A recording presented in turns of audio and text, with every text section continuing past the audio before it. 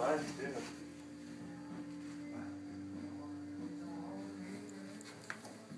You're checking out the temperature?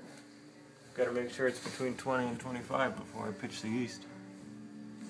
Pitch your yeast. It's like a 21 to me. Here it comes.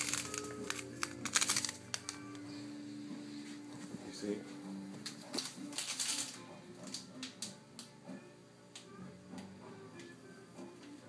What was that little kick? You have to open it up very carefully so I don't have to lose it. It's crucial. Doesn't matter if it goes on the phone, so anyone that's worried about that need not worry. Plug your nose. Don't plug your nose, the smell is beautiful. This is the best smelling part. So there's the yeast, and you also want to make sure you get it all out of the bag by giving it a little crinkle. Can you hear that crinkle? That's a nice sound. That means the yeast is in. Smells like bread. And then, contrary to the directions, I prefer to stir it. Get it off that foam. Secret tip.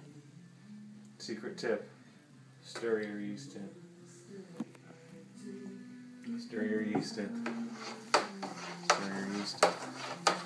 You want to get a good mix on with that yeast. A good mix. Both directions.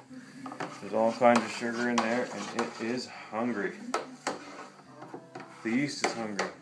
The yeast eats the sugar and poops out alcohol. So our beer, which is a Canadian Draught, if you're wondering, can's in the sink. If anyone wants to see it. Canadian Draught makes something nice, crisp and yellow for the summer months. Now then, we stir in.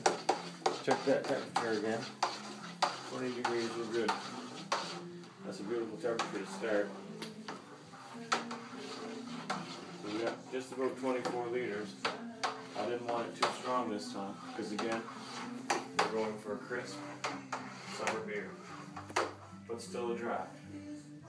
Still thick enough for my taste. Don't lose too much yeast to the foam on your shovel. Otherwise known as a spoon. Now, get your lid. Let's have her on.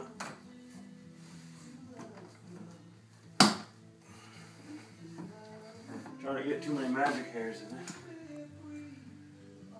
Fermentation lock, you got a good look at this. Put your stopper on there, so the holes are still out. In the middle.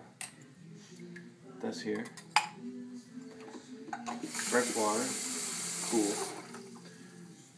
Fill her up. Get it floating. There's the lid. Little holes in it, so the air can come out.